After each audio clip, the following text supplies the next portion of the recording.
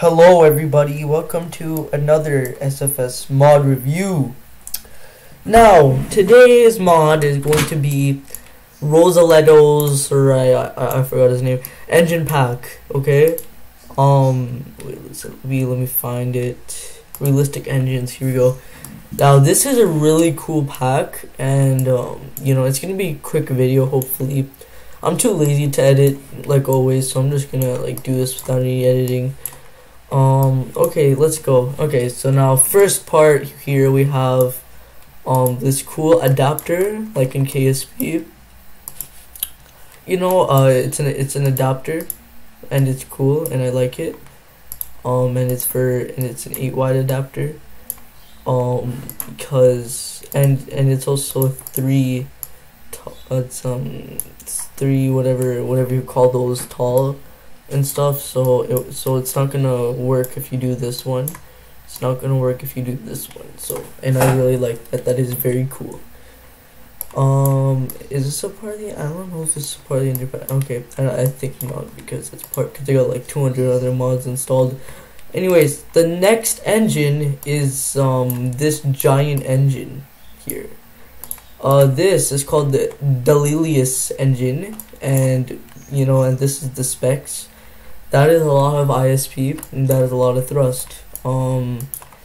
As you can see, this is probably bigger than the Sea Dragon engine, because and this is a future mod review episode, but like, as you can see, this is like the two big boys right here. That is a big engine, so possibilities are endless with space stations and stuff. Anyways, okay, and then this one right here, it's a little cute engine. Can I go home now? Okay, it's an exploration engine. The efficiency is 285 ISP. It's a small engine for exploration of space. I just read that. Okay, next one. Bro, what is this? This is a beautiful engine called the Flint Engine.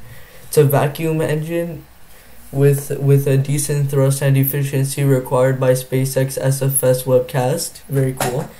The efficiency is that. I'm too lazy to read it out. And then the next one is not an engine, but it's a fusion tank, and this is for the Daedalus Engine here. So so it'd go like that, and it's a really cool add-on. This is really cool for space exploration, guys. Really cool for space exploration. And now we got this very tall thing called the next gen engine. The efficiency is 600 ISP. It's the next generation of engines for your long range rockets. Okay. Next engine. This is the nuclear engine. It's a very efficient nuclear engine, very unstable at atmospheric flight. So be careful, guys. Be careful. And also, this thing right here is the tank, or whatever that is. Yeah, nuclear fuel ideal second engine. It looks really cool, and I love this. Not gonna lie, it's really cool. However, it doesn't adapt to the thing. And I actually think it's for the adaptation too. Yeah.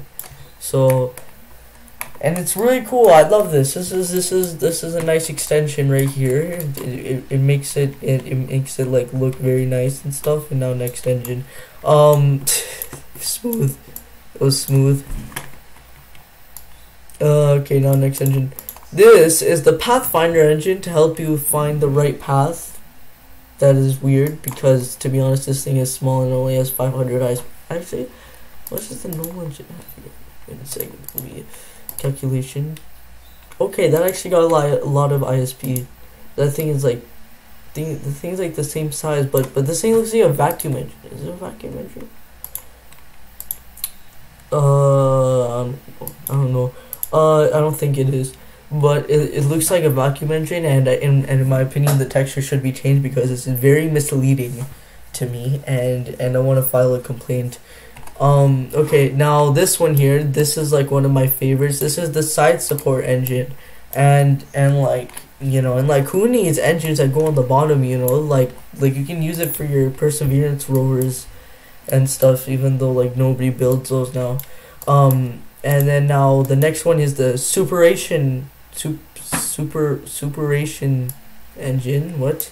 It doesn't looks good. Doesn't looks good in sea level, but when you reach space, it is one of the best plumes I've seen. Okay, this is one we're gonna check. Okay, and then now the final engine.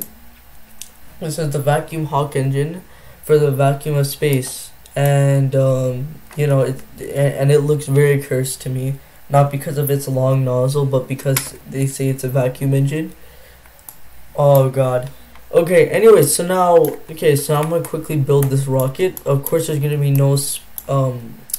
no editing. Okay, so you just gotta bear with me here because I'm too lazy to edit, and it takes like 3 hours for it to render. So, you know, if I could edit if I want, but I'm simply not going to because number one, I'm too lazy. Number two, it takes too long. Where is it? So where is it? This is for another video, okay? This is for another video. Just ignore that. I don't even know. Okay, so yeah, this works.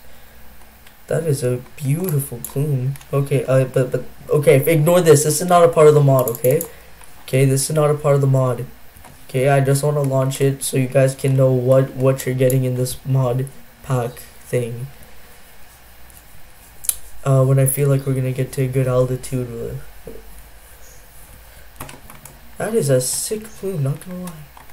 Okay, but that is for a different video. I don't know why. Okay, next one. Okay, here we go. Okay. Oh my god. Oh my god, bro. Why is it purple?